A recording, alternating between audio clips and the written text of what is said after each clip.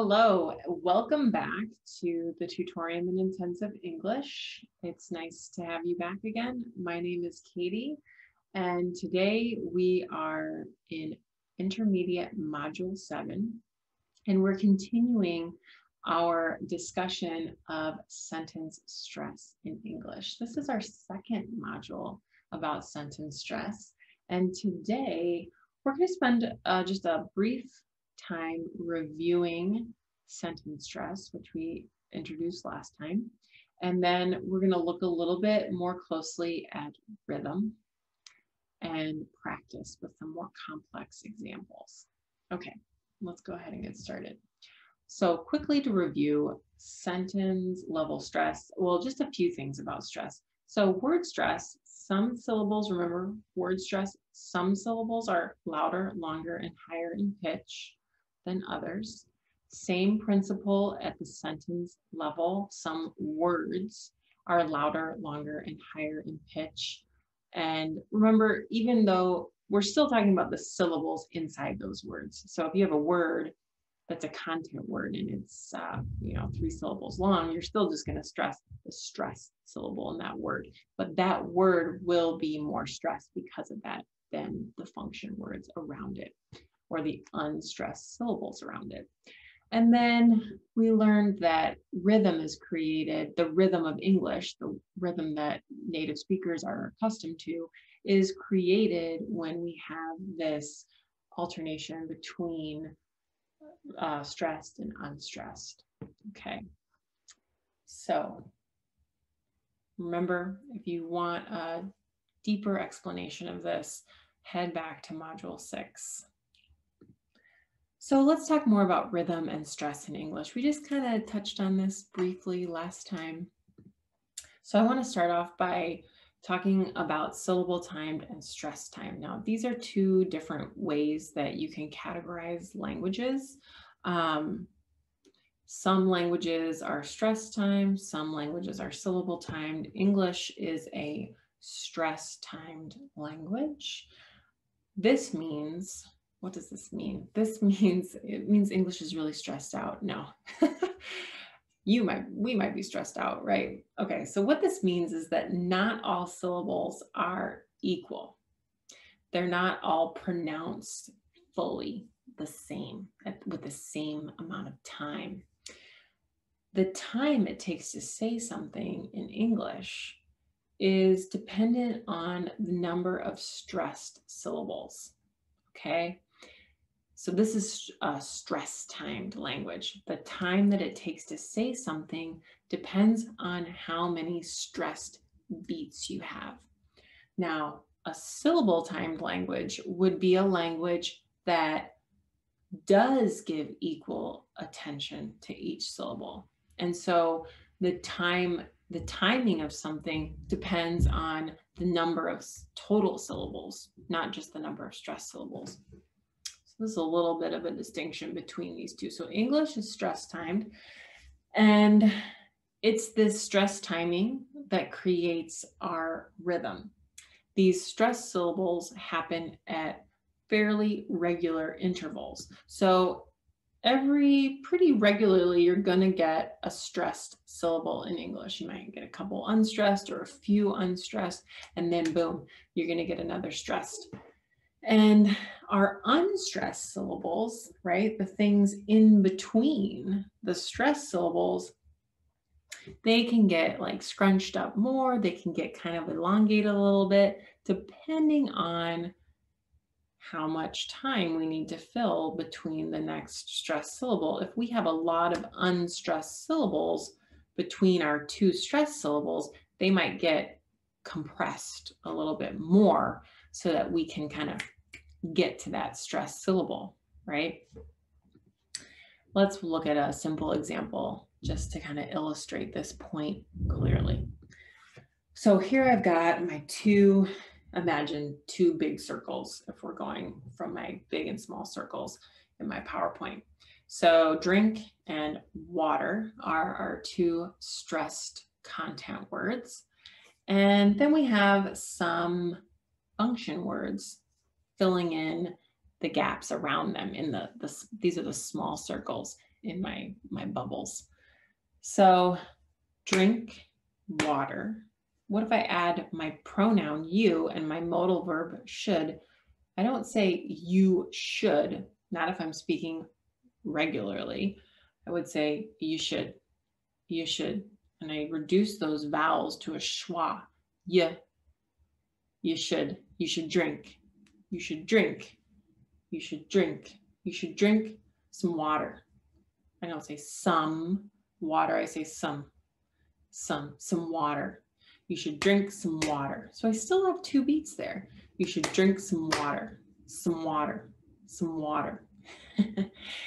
Right? That's what drives you nuts when you're listening to a native speaker. You're like, why are they eating their words? I can't understand what they're saying. And they're not doing it because they're lazy. They're doing it because that's how we get the rhythm of English, the alternation of stressed and unstressed syllables, right? Every native speaker of English does this, everybody. All right, so far we've looked at kind of pretty short sentences. So we're gonna look at a longer sentence now. I have a sentence here. We're going to talk to the teacher after class because we're confused about the assignment. So for now, we're just going to go by the rule that we're going to stress all the function or all the content words, right? We could get really complicated. Stress gets pretty complicated, but today we just want to get used to hearing this alternation a little bit. Okay, so I'm going to stress those content words. So I've got going, right? This is our main verb, the verb go, right? The first syllable is stressed. Talk, okay, that is our infinitive, but it's a verb, it's a content word. Teach in teacher, that's the syllable that's stressed. Class, confused, second syllable in confused, that's a verb, is stressed. And assignment, the second syllable in our noun, assignment, is stressed. Now, we haven't really talked about pausing yet, but in a sentence this long, I'm not going to say this in one breath. I'm not going to get way deep into pausing, but basically I'm just going to break this sentence up into some chunks so that we can focus on saying it together. So let's start with the first part. We're going to talk. We're going to talk. So I'm going to reduce the were, right? We're going. We're going to. We're going to. To is to talk. To talk. We're going to talk. We're going to talk. We're going to talk to the teacher. To the teacher. We're going to talk to the teacher after class. We're going to talk to the teacher after class. Let's do that part. We're going to talk to the teacher after class. We're going to talk to the teacher after class. Now let's do the second part. Because we're confused.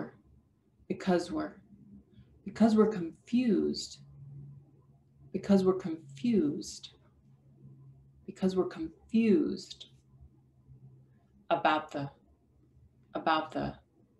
assignment. About the assignment. We're going to talk to the teacher after class because we're confused about the assignment. Okay, so hopefully me saying that multiple times helps you kind of feel that rhythm. We're going to talk to the teacher after class because we're confused about the assignment. Now, you're not going to master this in 2 modules or even 3 modules. This is going to be something that we're going to be practicing throughout all these different levels, okay? And you're going to practice it on your own. But today, I just want to make you more aware that this is happening, okay? Let's look at another one. Okay, so this one is kind of fun because it helps us play with stress and rhythm a little bit. Okay, so I have this sentence, I ate a big snack this afternoon. I ate a big snack this afternoon. Now, when I say this normally, I only hear really 3 stressed beats in here. I ate a big snack this afternoon. Now, snack is getting more stress than big. Big isn't getting a whole lot of attention. I wouldn't say that it's a big deal in this sentence, right? Not the way I'm saying it right now. I ate a big snack this afternoon. Now, I could change my stress, and instead of focusing on snack, I could say, I ate a big snack.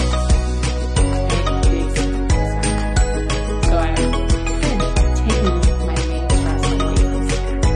Put it on the big. Now, it's kind of easier, I think, to stress one or the other of these 2 words because they are both one syllable words right next to each other, 2 content words, each one syllable right next to each other. So there's not a space for my alternation of stress. That doesn't mean it's impossible to do. I can definitely stress both of these words here. I'll say this. I ate a big snack this afternoon. I ate a big snack this afternoon. Now, when I say it with the stress on both of these content words, both have one syllable, both right next to each other. I don't know if you heard this, but I stretched out the pronunciation of big a little bit. My vowel lengthened a little more than it did normally when I wasn't stressing snack. I ate a big snack this afternoon. And by stretching that vowel out a little bit longer, it helps me maintain that rhythm, right? It gives me a little bit extra time before I get, boom, right to that next stress syllable that happens right after it. So, like I said, stress is kind of confusing because you can mess with it a lot. And that kind of makes us want to pull our hair out, but don't stress. Let's do one more, okay? I like to do cake examples because I do like to bake cake. Okay, I like to bake fancy cakes for my friends and family. I like to bake fancy cakes for my friends and family. Now, I don't know if you heard that, but I feel like I stressed 5 beats when I say this normally. I like to bake fancy cakes for my friends and family. And when I say it normally like that, I kind of don't give bake a lot of attention. I kind of just skip over it. I like to bake fancy cakes for my friends and family. And this, I'm not really calling a lot of attention to the baking. Maybe I'm like, yeah, I know I bake cakes. I'm focusing on they're fancy and they're cakes. And also I've got that one syllable content word bake that comes right next to the first syllable of fancy, which is also a content word. And so, yeah, just like our last slide example, there's no unstressed syllable to kind of break up those stressed beats and give me that alternation that I'm looking for. So I could lengthen bake. I like to bake fancy cakes. That would solve my problem like I did last time. Or I just don't give a lot of attention. I say, I like to bake fancy cakes for my friends and family. And I just get right over to fancy, and that's fine. Remember how I said, not all content words are always going to receive equal stress. Now, not as big of a problem between fancy and cakes because I have that unstressed syllable in fancy that gives me a pause before I get to cakes, which is one syllable. All right, so this is a lot of information in this slide or in this module, but the main thing to take away again, sentence stress means some words are stressed more than others in a sentence. It's the alternation of stressed and unstressed syllables happening at regular intervals that gives us the unique rhythm of English. You don't need to produce this rhythm today, okay? I just want you to start listening for it more, train your ear to hear it. The more you hear it, you're going to improve your listening skills because you'll be listening for the most important information, those highlighted, stressed words, and keep practicing it at home and it'll start to get into your speaking as well. Next week, we are going to start to look at how changes in stress can affect the meaning of what we're trying to say. So until then, keep practicing, and I will see you soon.